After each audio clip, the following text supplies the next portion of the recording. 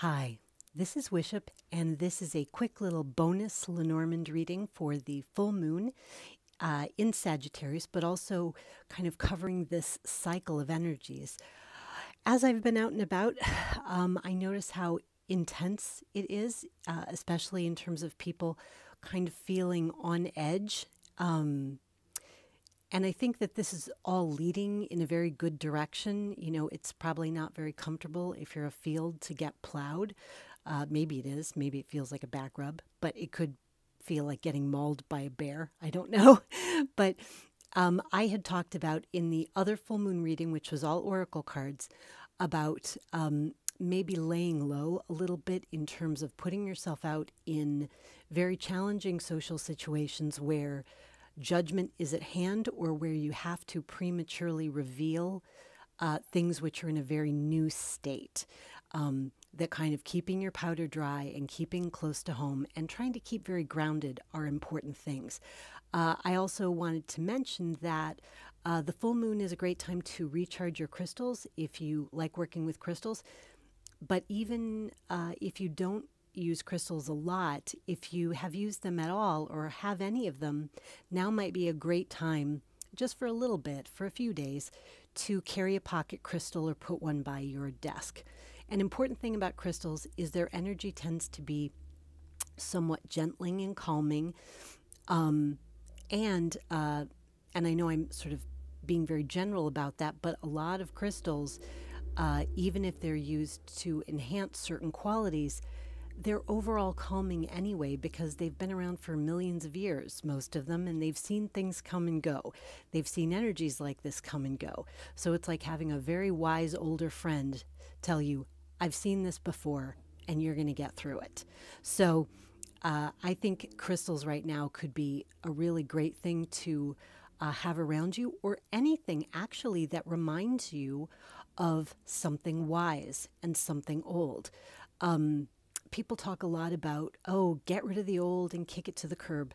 But what I don't hear talked about as much is how much strength we get from being in the presence of people and things that have seen difficult times, like ones that we might be experiencing, and have survived it. And how comforting it is just to know that it can be survived and that you can do it too. So I think try to cling to things like that. And I thought I'd do this bonus Lenormand reading. This is with Pixie's Astounding Lenormand, which is a new deck for me, which I just love because I'm a Rider-Waite fan. So this deck by Edmund Zebrowski, he used Pamela Coleman Smith, thank you. Pamela Coleman Smith's drawings from the Rider-Waite deck and also from other works to create this Lenormand deck. So I just thought I'd ask, besides keeping our heads down and trying to keep our tongues from getting out of hand, and realizing that in personal relationships, our closest personal relationships, probably there's going to be a fire up of passions, a fire up of energy, and potentially a focus on expressing areas that we think aren't fair, or things that we think aren't true or aren't just, or even digging up old battles to fight them again. And given that that is the energy, other than just absenting ourselves from life, I wanted to know if the Lenormand had any other advice for how to make the most of this full moon. I talked about burying yourself in the things you love, especially your new works, really devoting this hyper energy to that. But let's see what else the Lenormand has to say. So here's the bouquet. For me, the bouquet is also tied with Jupiter. It's a very lucky gift kind of card. Maybe this is emphasizing the need to see this energy as a gift, as a good quality, as something that is coming to bring beautiful surprises in your life, not horrible ones. Change can always be somewhat disruptive, and when you're trying to change into the new, it can be difficult. And that's kind of what's happening, but it is leading us into a good place. So let's talk about this surprising, expansive energy that we're feeling. We've got the moon. There we go. And we've got the dog. Okay. So sorry to be so sniffly. Like I'm having some, little sinus issues too, just to, add to the fun. So the moon is a card of creativity. It is a card of the mind. It is the card of impressions, perceptions. So let's say you worked in an image related field like PR. The moon would be the card for the kinds of things you're producing, impressions and perceptions. It is a card of things which are not real yet. So for example, if you were talking about knowledge that we've learned over time and put in a book, then that would be the book, right? For that kind of learning. The moon can be concepts that maybe aren't solidified yet or imaginative new ideas. It can be innovations. But as I said, it's also perception. So it's like, well, what do we think about things? And that's not always accurate. Sometimes our reflection of what we see is not accurate. It's not well enough illuminated. So this moon seems to be bringing a surprise. But having dog on the other side is really reaffirming to me the need to stay faithful and loyal to what's beautiful, to what's lovely, to what's wonderful. The dog is a card of loyalty, trust, and friendship. So I think it's saying we want to move away from the realm of impressions, especially if you are being affected by other people's perceptions of what your new thing is, or you are letting yourself get caught up in worries about that. The moon, because it is a mental card, can represent worries and anxieties about things. It can be those hyperactive thoughts, right? And the bouquet is saying this is a gift. Whatever this new thing is that you're working on or that's coming, because it's Jupiter will be bringing something. Jupiter's a gift that doesn't arrive, or a guest that doesn't arrive empty-handed. When the great beneficent turns direct again, he's bringing something. So what you want to do is focus on the gift and not focus on having a bad perception of it, or maybe a bad imagination of what it might be, or a worst case scenario. What you want to focus on is your dream of how great it can be. And you want to be faithful. I feel like this is faithfulness to yourself, faithfulness to your hopes, faithfulness to your dreams. And it can be difficult to be faithful to yourself when you're feeling a little raw and ragged, just like other people are. Like, how do I maintain my strength?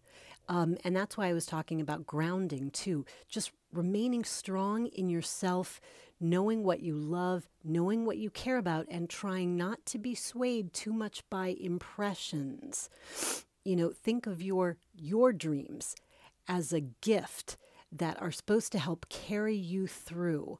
I also see the dog as a very good card for achievements with other people. So I feel like when these more difficult energies sort of move their way through the system, which is going to happen very quickly because the moon moves fast, and Jupiter will settle back into its direct motion, within a few days. So we're really talking about maybe a week of a little bit of, but then things will settle into a faithful, friendly kind of energy. And that's what I've really been feeling that and seeing that in other people's readings. And I wanted to reaffirm that I know this may not feel exactly like a gift, but I think this is the gift. I think it's happening. I think the change is here, and you may have already made it. And now you're feeling this agitation because there's this fire up of energy in the personal planets, which is typically actually seen as a very propitious time for new beginnings. When the planets are in their homes, this is actually seen as a very good time for new beginnings. So while they're getting there, while they're coming back home, there's this a little bit of angst and energy on these planetary movements. But once they're there at home, and they are there now, and Jupiter's about to go direct again, and we're having this full moon in Sagittarius, which is in fact about expansion, but it probably is also about saying a goodbye to things that you've really sort of let go, like really focusing yourself forward and thinking about your most idealistic views, your most idealistic future. So as you're doing that, I think you need to stay faithful to your dreams. And very soon, this will smooth out into a much friendlier feeling energy. And I think you'll be able to see the gift that you've gotten.